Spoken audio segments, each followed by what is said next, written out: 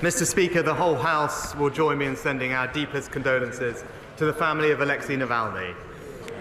He died for a cause to which he dedicated his whole life, freedom, and to return home knowing that Putin had already tried to have him killed was one of the most courageous acts of our time.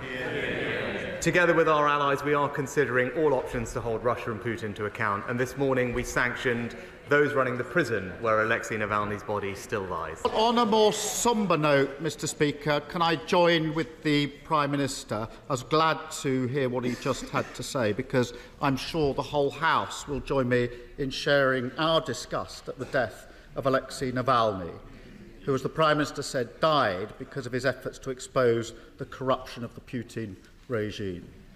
It is a reminder that Putin has stolen not just the wealth, but also the future and democracy of the Russian people.